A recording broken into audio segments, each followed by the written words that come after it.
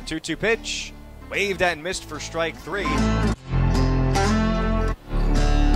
Payoff pitch, swung on and missed for strike 3, a foul tip. You're going to get a guy that's going to go right at the hitters. I'm going to attack him with all 4 pitches. I'm going to compete out there. He's done a tremendous job improving that slider, and now he's got the great fastball command, plus changeup, and that slider to go with it. That's a huge reason why he's seen so much success. Tanyo struck out swinging. A big second out in the 7th inning by Josh Maciejewski. We appreciate that type of pitcher.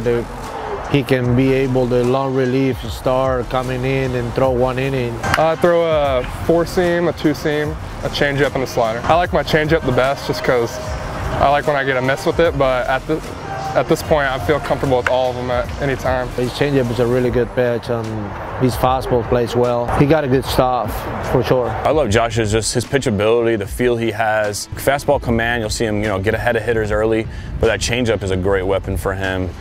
Swing and miss rates, I think, are like almost close to 50% right now. I just try to throw strikes and get quick innings, and I feel like when you do that, the hitters normally respond well, and I've just been fortunate enough for them to put up some runs when I've been in the game, so they're kind of helping me out to get the wins. But yeah, I just try to go in there and get outs and do my thing. I think the biggest thing from last year to this year has been the slider, the shape, how consistent it's been, and the location of it.